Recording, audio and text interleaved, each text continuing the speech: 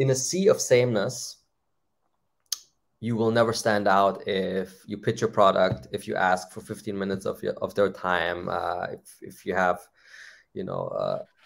a lot of a big sales logo in your signature and all that kind of stuff. So I always try to do the opposite of that. I'm trying to really just be a problem finder. And if you can do that, I think you're gonna really stand out. All right, dude, let's get into this. So I want to start really at the beginning of the sales cycle, right? So you speak a lot about like prospecting and leads and all that kind of good stuff. For you or in general, like how do you go about that process? Like how do you prospect? How do you find potential leads? Yeah, it's a great question, Darren. So I have actually an 8-step system or an 8-step process that I follow in my own funnel. And the Sick. first step I call targeting. So targeting is all about knowing who your ICP is, your ideal customer profile. And I'm trying to be as specific as possible there, because I find that, the classic spraying and praying approach, or, a lot of people, they have a sort of a vague idea who their ICP is. They're like, I sell to, CFOs, or, to CISOs, to cybersecurity companies. I'm like, that's great. You have an idea of maybe the persona or even the industry, but who exactly is your ideal customer profile, in the sense that what are actually the pains that they have? What are actually visible triggers that you can observe, that you can leverage for your outreach? So that timing piece is critical. And I'll take myself as an example with Salesforce. I mean, how many times does a company buy a CRM? They don't do it every month or every 6 months or once a year or every other year. They usually do it every 5 years or so. They reconsider their contract. Maybe every 3 to 5 years, because that's the length of an average CRM contract. But even then, they'll think twice about doing the migration project, which costs a lot of consultant resource and internal resources. So for me, knowing who is in market to buying CRM is critical. So the targeting piece is step one. How did you find that though? How do you know that certain contracts are coming to an end, let's say? Yeah. So of course, I would love if there was a website that lists all the Yeah. companies in the world and the start and end date of their CRM contracts, right? Uh, so the truth is that in the framework that I use, I try to, and this is really a thought exercise that every salesperson needs to do, right? This is really a brainstorm exercise, and this has a lot to do with your subject matter expertise. What are visible signs or triggers that can indicate that your buyer is in market?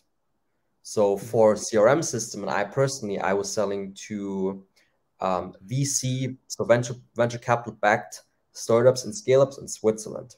So I was like, what's the primary trigger for me that they might invest in a CRM? Well, in my case, it was pretty simple. It's funding, right? So whenever they get a seed, Series A, Series B funding event, that's a massive trigger for me to reach out, because that means they have cash at hand.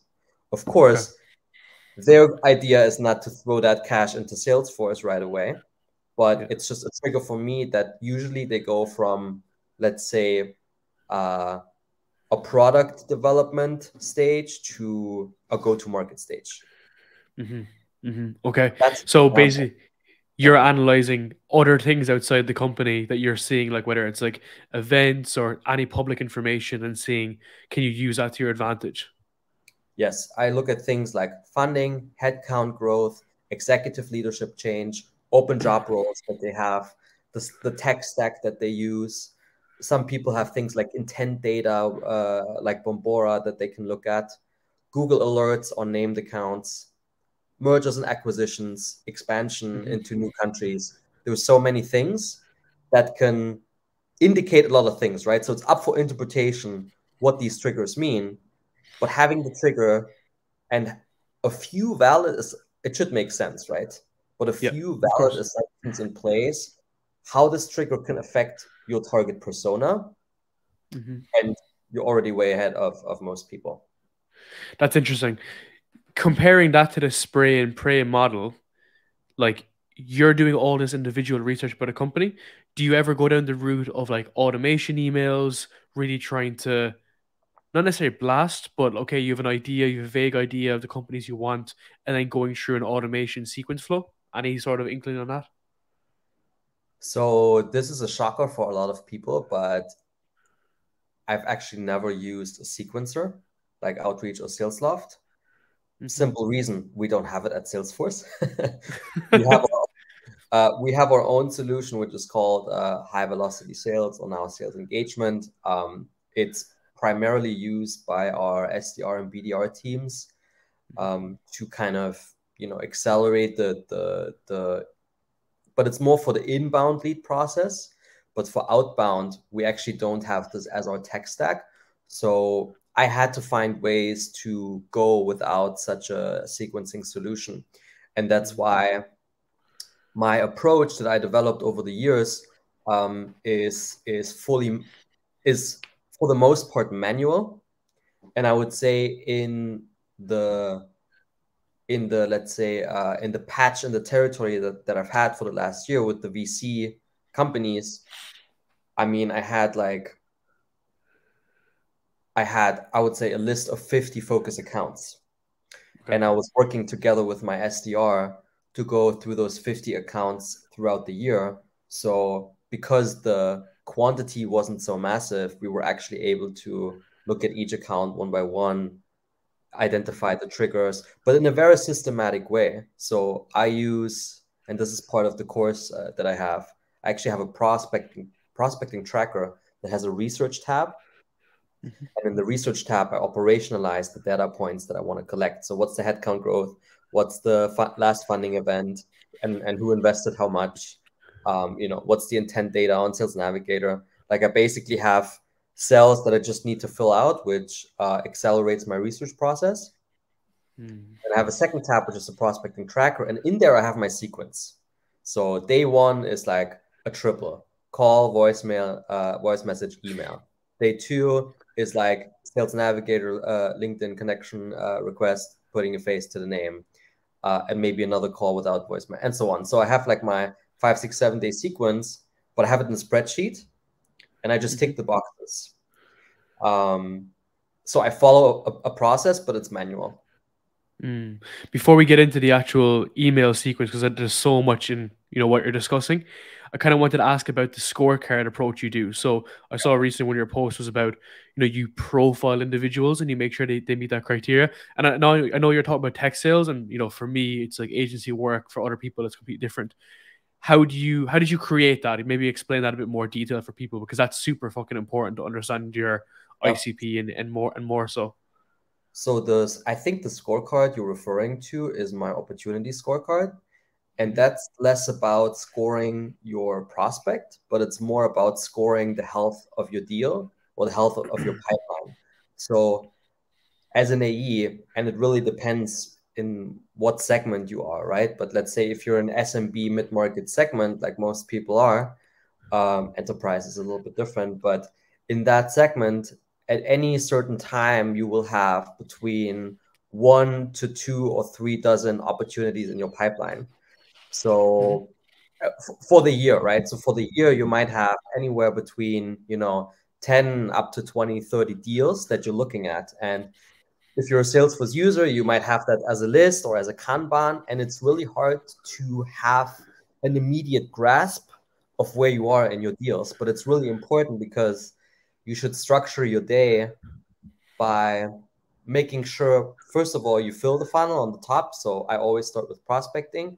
But then the second most important thing is that you progress the pipeline that you have. So where do you start Mm. if you have 20 deals? Which deal do you look at first? And that's when I came up with the sort of idea of a heat map or a scorecard to quickly identify which are the healthiest deals, which deals need work, and which deals are really unhealthy and should potentially be disqualified, or like something like I need to take massive action here. Yeah. And the scorecard is really, really simple. It's just, and I think I have like 10 criteria. You can have more, but it's basically criteria that indicate the health of your deal. So, for example, do you have access to a decision maker?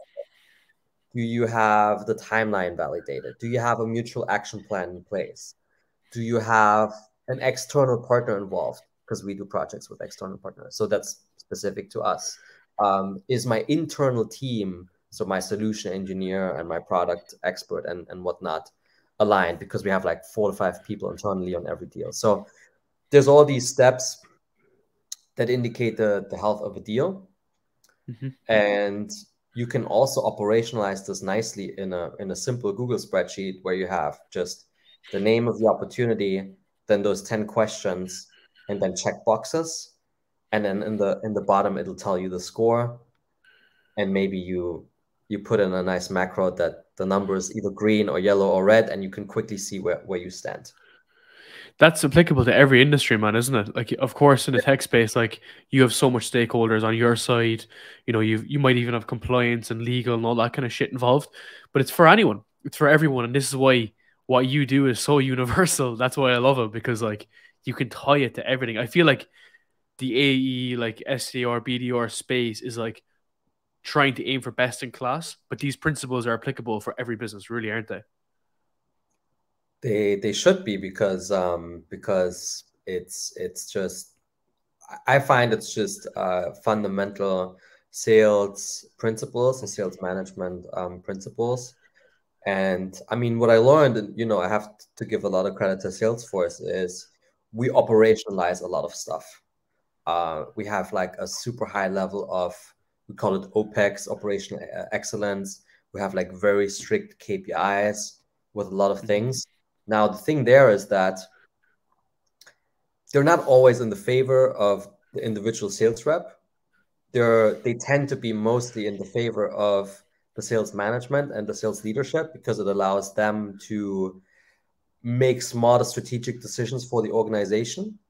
They're not always rep friendly, Okay. but I kind of use the same uh, or similar formats and ideas to help the reps. And a common thing is that people stare at their pipeline and they have no idea where they stand. And I'm like, just take a scorecard. It takes like a minute to fill out because you know the answers to those questions, and it'll just tell you the truth, right? The data will always reveal everything, man. It will always tell you where it is. Do you think Exactly. that many people like focus maybe too far up in the pipeline, at the top of the funnel or at the bottom of the funnel whereby things deals are being closed? Do people kind of forget the middle part? Is that something that you try to work on? That's hard to say. I think so. So here's the thing, right? And I think this comes to no surprise, right? Most Mm-hmm. people struggle with prospecting. So Mm. most people struggle to generate new pipeline, especially right now in this economic situation that we are, where people don't have budgets, or at least they have very restricted budgets, Mm-hmm. um, and the overall mentality is very much protect resources and protect finances. So selling in 2023, late 2022, early 2023 is much harder than it was like a year or a year and a half ago. Like I remember my first year as AE, so that was 2021. It was just crazy. Like um, people were really, just so loose with how they spent their money. And it also reflected in my own sales performance. Like I was closing deals where today I think like I shouldn't have closed those deals, Oh or my I god. wouldn't close those deals today because, the mentality is so very different. So I think today the toughest thing for people is to generate net new pipeline. Mm-hmm. Uh, and this is reflected in my one-on-one coachings. This is the majority of my one-on-one coachings, and amongst those are enterprise AEs who have many many years of sales experience but who have relied heavily on inbound or on deals that their CEO brought in, right? Or their SDR brought in. And some of those people that I coach are phenomenal closers, so they know everything about getting to power, getting the decision maker, getting ink on paper. But when it comes to the cold outreach to someone they don't know and who doesn't know them, they struggle big time. How do you stand out so How in you that stand instance? out in your outreach? Yeah, like at the moment whereby, you know, everybody's closing down, fucking, they're battening down the hatches. What is it you do to influence the people you need to influence? Like, how do you stand out from that element? Yeah. So I would say the number one key thing is a problem statement. So when you reach out to a prospect, so let's say I reach out to a chief revenue officer, to a CRO. I would say 99%, or like a very high number, like 95% of the outreach that I see goes, hey, dear CRO, this is what we do, Yeah. right? So they instantly start with, this is what we do. And then, is this a priority? And they forget that the CRO has many different priorities, right? He probably gets dozens of sales emails a day and maybe a handful of cold calls, although cold calling at the moment seems to be a rare thing almost, but definitely gets many, many emails. Probably works a 50 to 60-hour week in this book back to back. Has, you know, a big budget to manage with like a dozen different vendors in their tech stack. So just saying, hey, I'm another one out there is very ineffective, but that's what most people do. What I try to do in my messaging and my framework, I call my framework TPC or TPQ, which really stands for trigger and then problem statement, and then either call to action or validating question. So the trigger is what I mentioned earlier, right? So, and John Barrows calls this the why you, why now. So basically, Mm-hmm. within the first 3 seconds, your prospect should know why you're reaching out to them and why you're reaching out right now. So, for example, with the CRO, I would say something like, hey, dear CRO, reaching out with regards to the 25% headcount growth in your sales team. So that's a trigger that I saw on SalesNav, that their sales team is growing by 25%. And in that moment, I'm just referring to that. And in that moment, it shows that number one, I'm not a robot. This email is not automated. So I observed something that's relevant. And at least in this moment, I have his or her attention. Now, the second critical piece is that I tie this trigger to a problem statement. And it could go like something like this. Talking to other CROs in your space, we know that a strong headcount growth in the sales team usually comes with, you know, big challenges in the onboarding process or big challenges in keeping your SLAs in the sales development team, like whatever it is, Yeah. onboarding, sales management, whatever. There has to be a problem statement in there, and it has to be something that relates to your prospect. So that's the second critical piece, is that you have a trigger, instant relevancy, and then you have a problem statement that relates to that trigger. Mm-hmm. Mm-hmm. And a lot of people overcomplicate this, but it can be really simple. Like, hey, I saw that this is going on.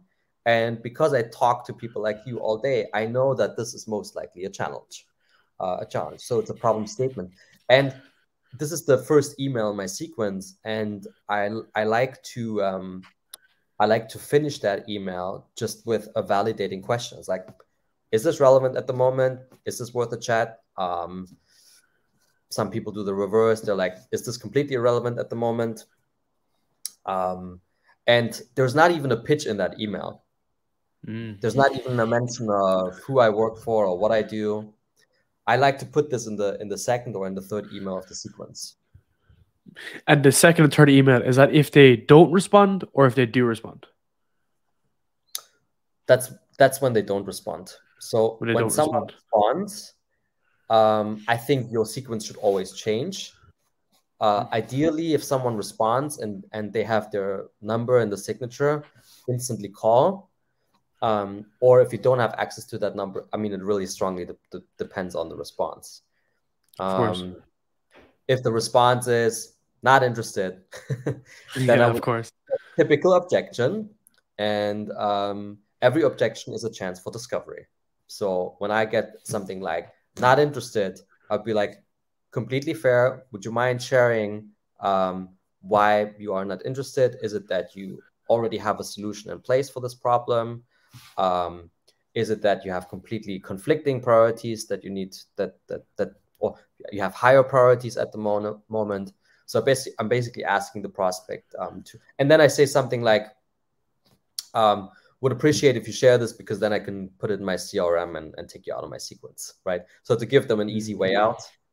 But yeah, I find that maybe to finish off on this email piece, I find that a lot of sellers, they try to put as much as possible in the first email. And it's usually too much in the sense that the email is too long or too wordy, or it's too much information to process. Now, remember, your prospect, if it's CFO, any type of C-level, imagine they get a dozen emails a day and they have to scan through all of them and they all look like sales emails. So you really need a pattern disrupt. And a great pattern disrupt is to say, hey, this is a trigger that I saw. This is a problem statement. The more specific you can be, the better, because the more it'll stand out. You really want your buyer to think like, hey, wow, I mean, that's exactly what we're dealing with at the moment. So it also can't be too obvious, let's say. So the more specific you can be, the better. And no pitch in there, right? And you can, because you can do that in your second, third, fourth email. You can come with, what's the business impact of this problem? Who are your references, and how have you helped other similar customers? How do you actually solve this problem, right? So what does your solution do in one sentence? Maybe, and so on. I could go off here, but yeah. Of course, man, this is very insightful. This is super helpful. It's like I'm trying to think through, there's so many different examples of it. One question I have off this though is like, so of course, like CFOs get a shitload of messages, or whoever it is, the decision maker gets those messages. But ultimately, they kind of do expect you to try to get them on a call or have some sort of call to action or whatever. Is it still detrimental to put that in the first instance, the first email, when it's coming anyway? Like they know you're a sales guy, you're selling something. Does that make sense? As in, like, are you trying to delay the process by ultimately leaving it out, or is there advantage to leaving it out? So the way I see it is that every high value prospect needs to protect their time. They need to protect their time. They need to protect their attention. And so they have these brain mechanics. Our brain is really powerful in the sense that it can filter out a lot of information that's not relevant at the moment, right? So our brain is really good at seeing patterns and just blocking things out. But if something stands out from the pattern, we instantly see it because it could be potentially a threat, in the jungle or whatever. And it's the same with prospects reading emails. So in a sea of sameness, you will never stand out if you pitch your product, if you ask for 15 minutes of their time, if you have, a lot of a big sales logo in your signature and all that kind of stuff. So I always try to do the opposite of that. I'm trying to really just be a problem finder. And if you can do that, I think you're gonna really stand out. And to your point, so why am I delaying the asking for their time? I'm not trying to delay it, but I'm not asking for time until I know that they actually have a problem I can solve. So I need some, because booking a meeting is the first sale. Booking a meeting is getting to the first yes. And I can't do so until I know that there's actually value in it for the prospect. So I find that once I can point out a problem that's really painful for my prospect, then they're going to be open to talk, or then they're going to be open to listening. Not before. If I say, hey, problem, solution, if I come in with the solution before I know the problem actually exists, then I'm doing something wrong. Interesting. Because for some businesses, you could maybe observe the problem from afar, but you don't necessarily pitch it, or you may not want to pitch it in the first email. But yeah, this is super helpful, man. This is awesome. I want to just move on to the discovery phase, just so we get everything in. Okay. So one of your great tweets is deals are won and lost in discovery. Yeah. Why is that?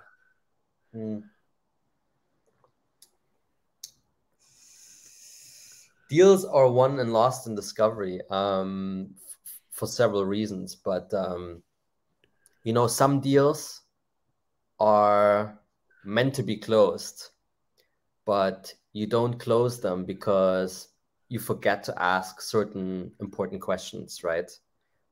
You miss certain things. So one example could be, let's say you're in a deal and your fiercest competitor is also in the deal and fighting for the business.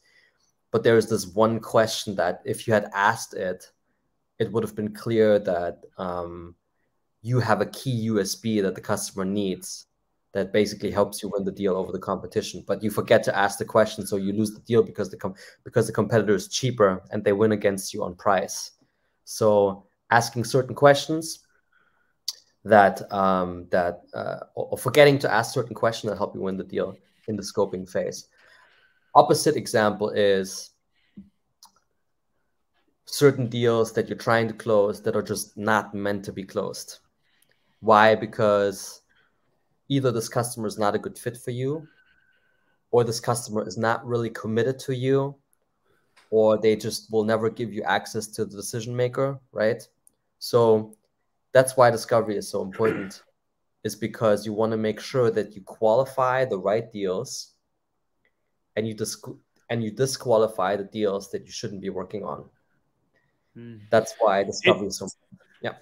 It's interesting, man, because some people, even myself, would consider that to be like, okay, you got them on discovery. It's the first yes. Let's just try fucking close this. Does that make sense? Especially maybe not B2B sales, but like smaller scales stuff. It's like, let's just fucking close it. So people are like, let's just kind of get it over the line. Whereas you take that very much like I'm interviewing you vibe as much as you're interviewing me to see, are you a good fit for me? Yeah. 100%. But go ahead. Put a question. That's a very different approach though, and it's very unique. Yeah, so I mean, there's differences between, let's say, maybe a very transactional sale. So at Salesforce, a very transactional deal would be something like 5K or less ARR. That would be very transactional at Salesforce. And back in 2021, I would close like one or two of those per week. So like very transactional, like, a 1 week or to 2 week sales cycle. And that was very much the like, okay, we do a quick discovery and then we try to hard close this customer. And, a certain number of them I would be able to close and a certain number I wouldn't. And I had kind of my strategies there, how I did a quick demo and how I positioned myself and all that. Once you go into more strategic deals, so let's call it like a 50K deal, which is something I'm very familiar with, or a 100K deal or more, which I'm less familiar with, but at the larger the deal size, it's just the more stakeholders are involved and the more feedback loops you have and so on. So the fundamentals stay the same. The problem is, and I've done both, right? I've certainly had deals that I tried to close, but I should have never closed. Or they were never meant to close.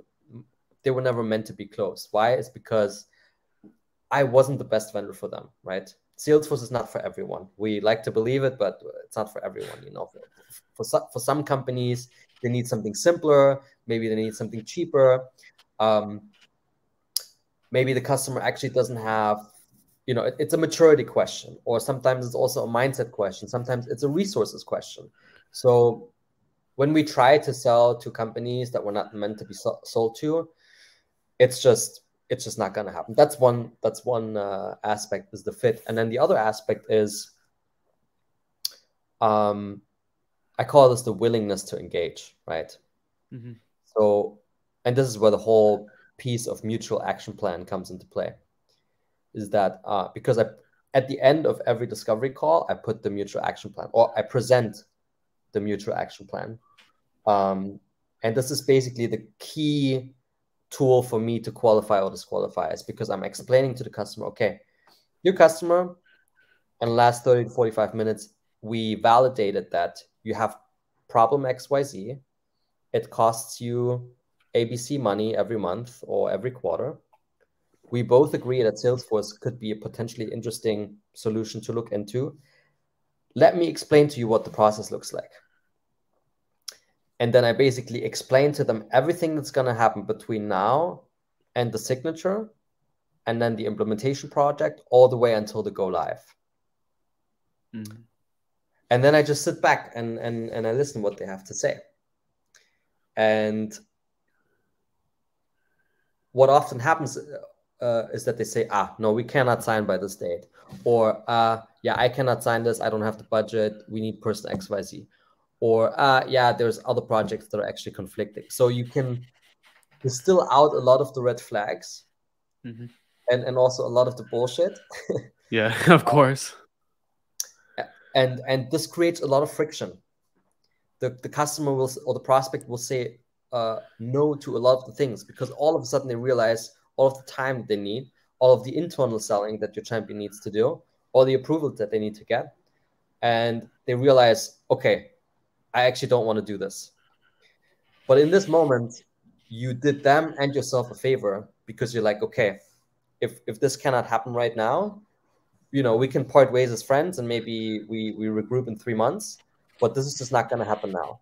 Versus not doing this critical piece and just going on with the process, but at some point they start ghosting you. And you're like, what's going on? We discussed that we would do this.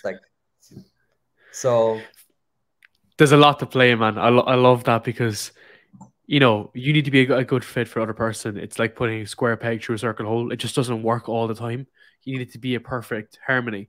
But then there's a gray area, okay? Because what I often find is like, well, recently, it all comes down to price. It's always price, right? And I don't know how you feel about this, but sometimes I think that if I tell someone 5K, 4K, 3K, 2K, or $500, they'll still say it's too much. Right? yeah. Do you ever get that feel? There's just certain people that will always say it's too much. So how do you deal with that type of objection? Yeah.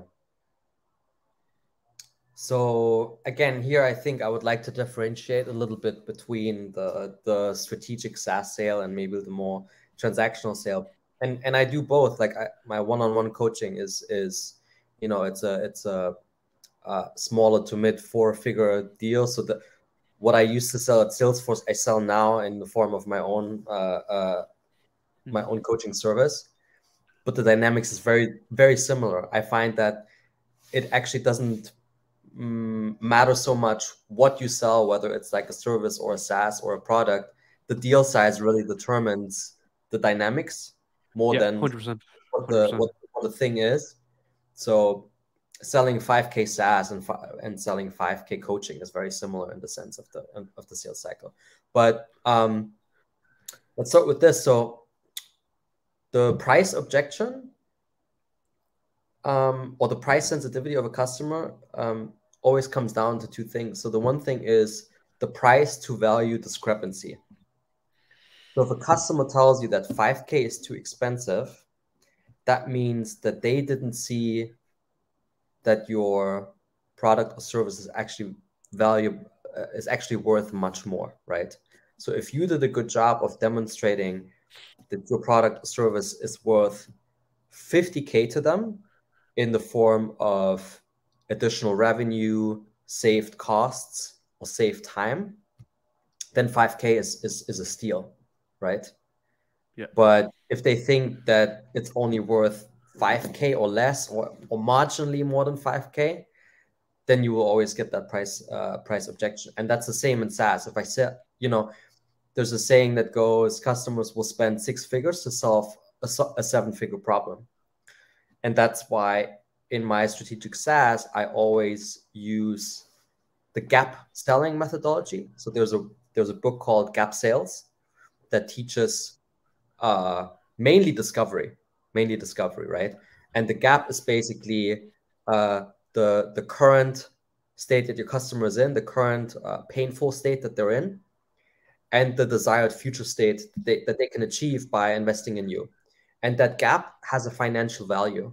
And basically, your job in a strategic SaaS sale is to quantify how big that gap is by doing a business case, an ROI analysis, by understanding their KPIs, and also knowing how your solution can improve their KPIs, and then having a total cost of ownership analysis over the length of your contract and showing them, hey, we bring you 5 million more in revenue / saved costs, but the thing only costs, 500K. And so they're like, yeah, that's a 10x ROI, no brainer. Obviously, Yeah. it's not as simple as that, but that's kind of the goal. And you need to do the same. So let's talk about my coaching package, right? So if my coaching package is $2,500,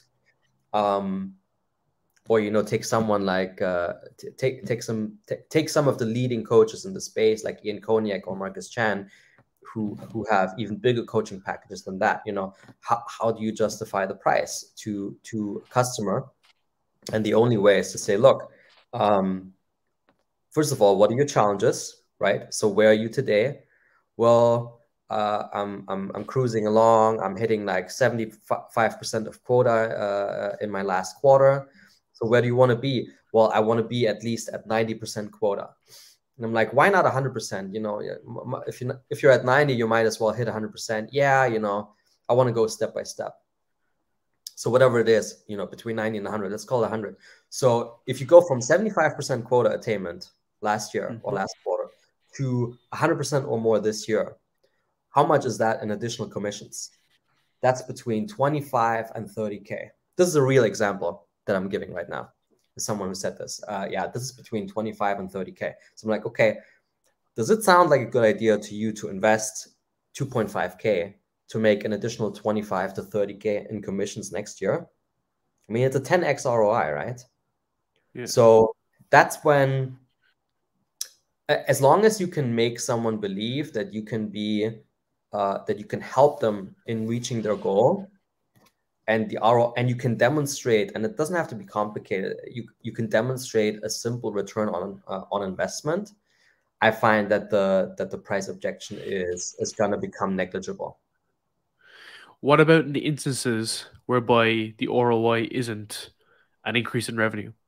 Let's say if it is save time, and let's say if it is growth, like growth of whatever service you have or whatever, how can you justify that when it's like you need to put 5K pennies in, but your return on investment will not be more money, it'll be something else? But it should always be more money. If you save time, that's also money that you're saving, right? Because you can always attach an hourly wage or an hourly, personal cost on the time that you're saving, right? And the same goes with the growth of a product. I mean, if it's a growth of a product, then you just need to sometimes you need to make assumption because the customer doesn't know the numbers or they haven't thought about it, right? And this is really where the consultative selling aspect comes into play. So you say, okay, if we can grow this product for you by X%, how much is this? What's the margin of this product, et cetera, et cetera. You can always calculate things back down to the bottom line. And I think that's what, maybe not in all instances you have to do, but I think at the moment in this whole recession and selling to CFOs environment, or even trying to sell a podcast service to someone who is tight on cash, or selling a coaching service to someone who doesn't have the cash, who's actually going to get a loan from the bank, or is going to ask a relative for the money. To those people, you need to demonstrate it because they want to do it. They just need reasons to justify it to themselves. Yeah, man, this is so fascinating. I love these types of conversations. Like, what type of mindset do you try to develop for sales that helps you to try to actually, close more deals and also become way more connected with the person you're selling to? Yeah. So I have an answer for this, right? So the number one mindset that I always try to have, it's difficult, but if you can do it, you're going to be more successful, is just make it all about the customer, right? It sounds so cliche and we hear it all the time, but if you can actually do this, you will just be way more successful. And I mean, making it about the customer means, first of all, slowing down. So slowing down in the sense that as we discussed earlier, right? You're not coming in hot with the pitch. You're not about me. You're just actually slowing down, making it all about the prospect. Like, hey, I saw this trigger happened. I hear from a lot of people like you that this is the problem or business impact that they're facing. Is this actually the case? And then just going with it. And then when you're in a discovery call, really asking the prospect like, hey, what are your challenges? What are your goals? This is the gap. Hey, have you thought about that this is how big the gap is and this is how much money it's costing you? And then educating them on so this is the mutual action plan, right? Educating them on the process and being like, look, I would love to help you close this gap, right? And reach this desirable future state. This is the process that we need to go through because this is the best practice approach that we have.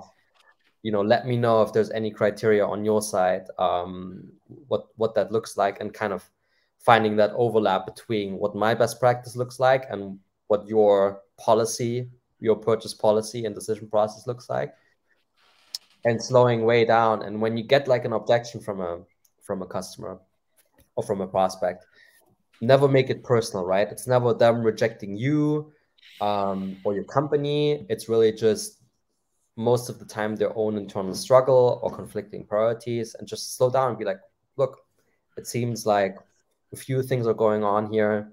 Mind sharing more about that, what the challenges are. So overall mindset, like always making it about the prospect. As a salesperson, your job is not to sell. Your job is to help others solve their problems. That's the big mindset. It's not easy to do, right? So easy to fall back into, but I have a quota and I must bring the numbers in and I got to make it happen and I got to close. But this mindset is you're going to hit a wall very quickly with that. That's very much like it would limit anything you can possibly do because you're going to rush through everything, isn't it? Yes. You need to take your time with things.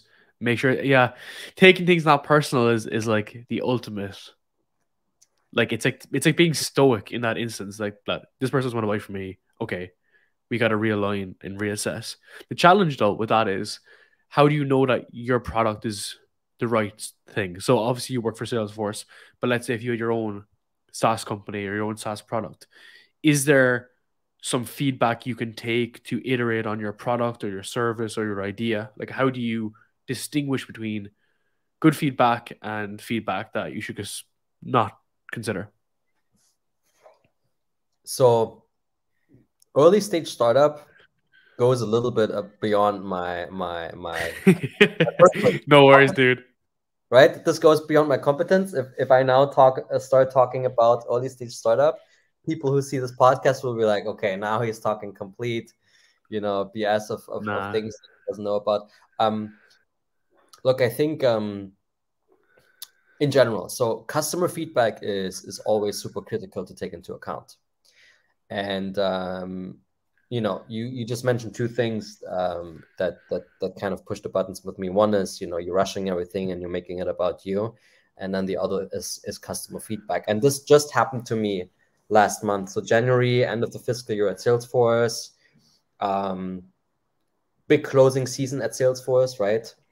And it's actually crazy. Like the last week in January, everyone is in the office.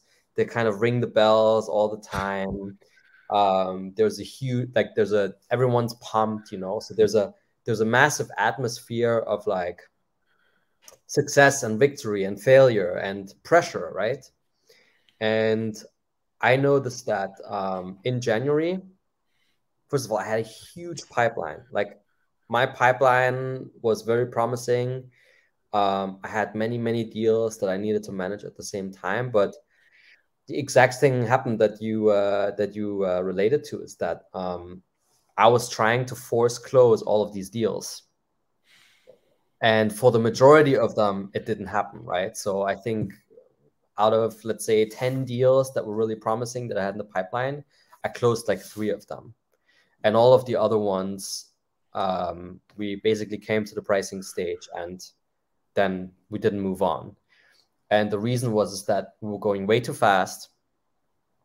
We were trying to execute our process, which we have a very clear idea about, right? but without taking so much into the account the customer. We were playing with discounts and with pricing and with timeline. You know, if you sign with us in January, you get the best pricing and so on and so forth. And in the end, I only closed actually, no, it was 3 deals, but one of them was an existing customer and 2 of them were a new logo. And with the 2 no logo customers, one of them I had already started the process in December. So we actually followed a timeline that worked for both sides. Already before Christmas, we gave this outlook of this, hey, this is what we're going to do in January. And then end of January, you can sign and you get the best pricing on as a cherry on top. But they actually wanted this project. They wanted to start implementing in February. And then the other one I was only able to close after I left the office. So I left the office. I took the train up to Malahide with a friend, which is north of Dublin. And I had the final closing call with the CIO on the train when there was nobody around me listening and trying to help and being like, hey, there's legal and there's this and that, and we need to close it. Actually, when I slowed down and calmed down and just had a person-to-person conversation with this guy, I was able to close it. So sometimes, and I'll wrap this one up, sometimes as sales reps, we kind of have to play with the rules that our companies give us, which in January is you have to finish your fiscal year and you can now give the best pricing and you got to make it happen.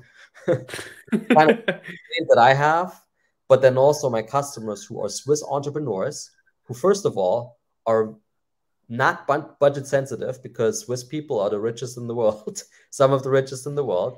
And for them, what's much more important than price is relationship and trust. And once you come with this kind of American mindset of, hey, you get the best prices in January, you almost lose them. So it's really difficult to kind of juggle both. That's wild, man. How do you build trust? So I love the saying that goes, it takes years to build trust, but only seconds to lose it, right?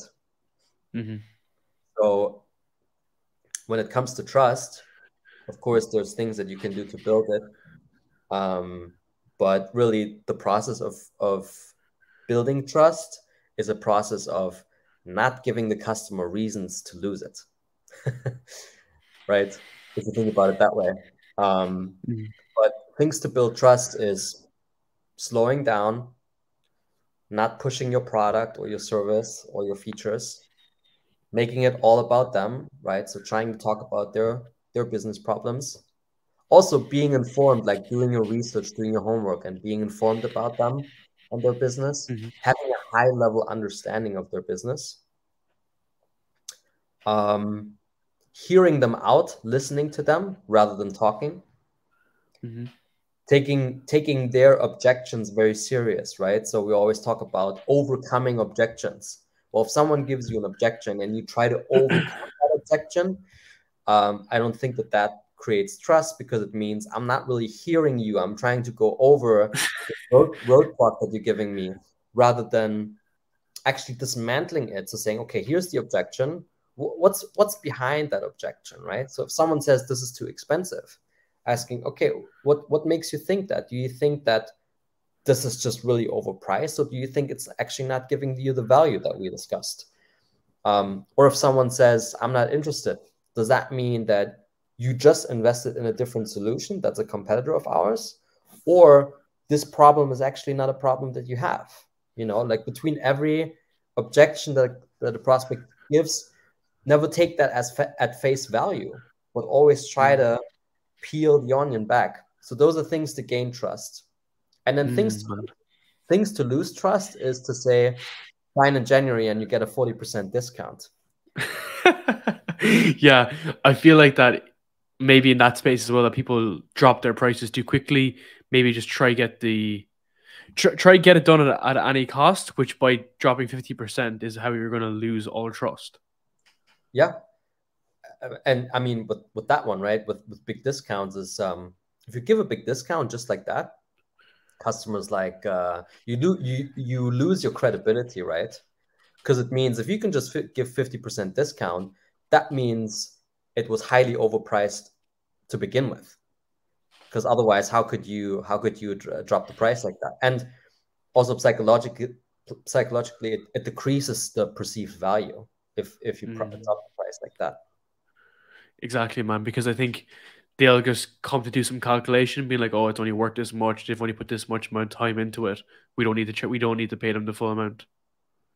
When you said about the discounts, did you mean that was only for like 1 month or like 1 year? Like, how does that work I mean, we don't have to go in too your deep instance? into the Salesforce pricing mechanics. In this case, that would be their overall price for the entire contract. Yeah, I mean, depends That what you makes sense. negotiate, right? You can also say, okay, for the first year only, but yeah, usually it's for the full contract. I was wondering for the full length of it, like how does it work for the full length? But Christian, this was sick. I really, really enjoyed it, man. I didn't want to keep you too long, but this was like a good concentrated 45 minutes, 50 minutes. And I hope you enjoyed it, man. I enjoyed it, and I mean, we only did targeting, messaging, objection handling, and discovery today, and some mutual action plan. Actually, Hmm. we also did pricing. Fair enough. We almost we almost covered the entire sales cycle. But yeah, look, I really enjoyed this kind of talk, and let me know if you want to do it again at some stage. Of course, man. Let's do our next session in person, man. That's the way I look at it. When I get back to Europe Hey, or you come out to Asia for a bit of a vacation, we'll do a in-person podcast then. I have a Bali trip planned later this year. Maybe that's not so far away from you, right? Man, I'll be there. Yeah. Let's have a discussion about that offline. Awesome. Cheers, man.